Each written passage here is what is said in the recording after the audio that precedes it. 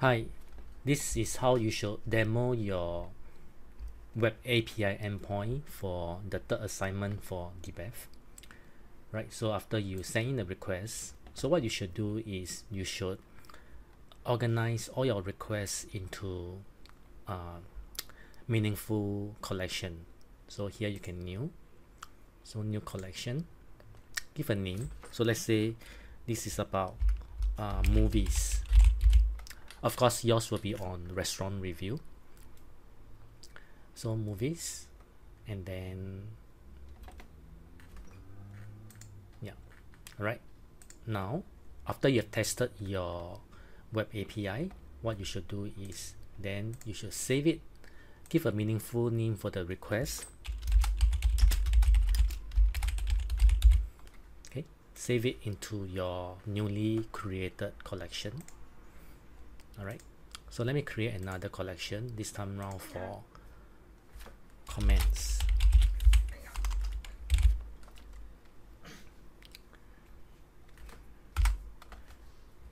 And now I'm going to change this to comments, change the name to get all comments, send, ensure it's working, then save it, save as, save to the new collection comments. Okay, one trick I want to show you is that when you are doing for posting, right? So what you can do is always copy one working JSON set. So we can copy from here. Then we can set up a new request. So make sure that we put content type and application JSON raw, and then we paste in that sample JSON object. So at the back end, at the endpoint, we do not have to furnish ID, we do not have to furnish the date. Once you see red color underlying, means something wrong with your JSON object, so we should take away this one. So let's put in something, review, all great, username Johnny. Okay, so we do a post. So affected row is 1. Okay, so it's time to save this working request. So name it meaningfully, create a comment. Okay, in the comment, save. So we do not have to go to Workbench to check. What we can do is we can go back to add all comments, do a fresh request, okay, and then verify that the comment has been added.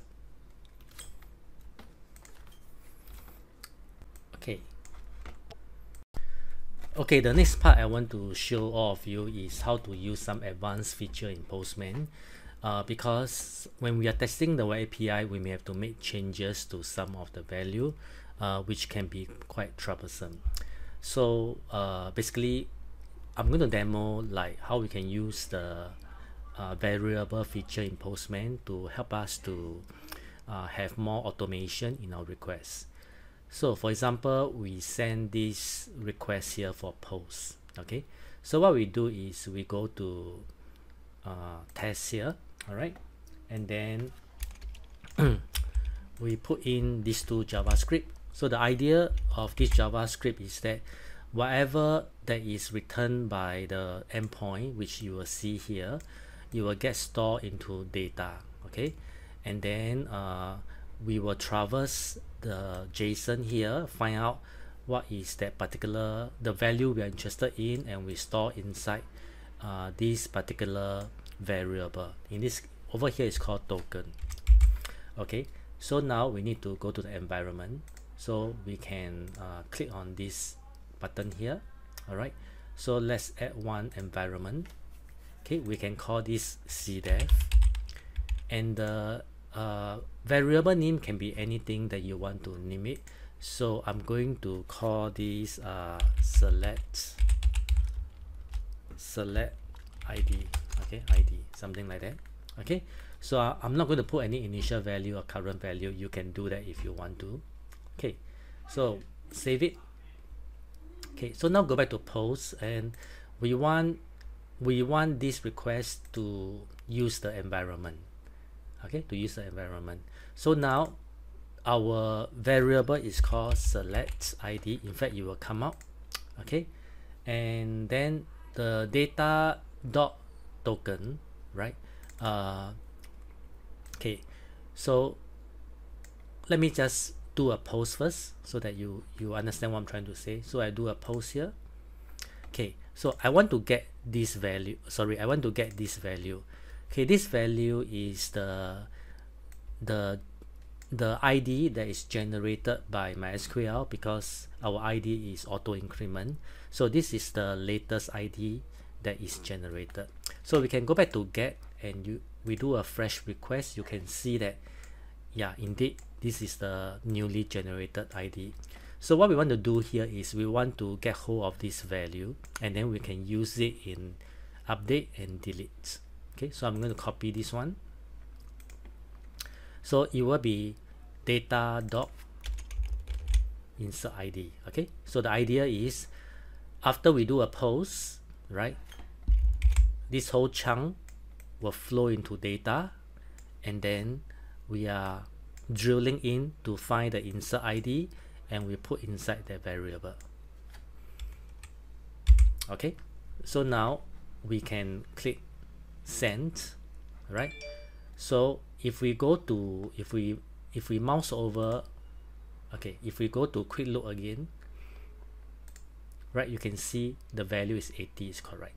Okay, so how to use this variable is very easy. So for example, we want to update. Okay, we can just put double curly brace, or in fact just put a curly brace. This will appear. So select it. Okay, so this is, so with this syntax, the Postman will know that you are referring to the variable. Okay, and then as for the body, we can also make use of this variable. So we can say updated review for ID, then select ID. Alright, okay, and then for delete, we can do the same thing, select ID. Alright, so let me save and save. Okay, so so after you set up, when you demo to your tutor, it's very easy. So you can go to get all comments, right? Get all comments, then create a comment.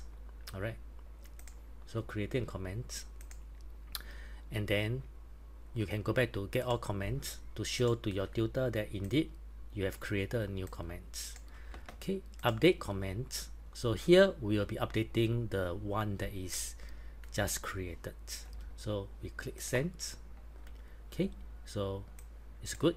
Let's go back to get all comments, send, and if we scroll down, right, so you can see, yeah, we have updated. Okay, and then now if we go to delete, we send delete. Okay, and then we go back to get all comments to see whether has this been deleted or not, sent. So indeed 81 is gone now.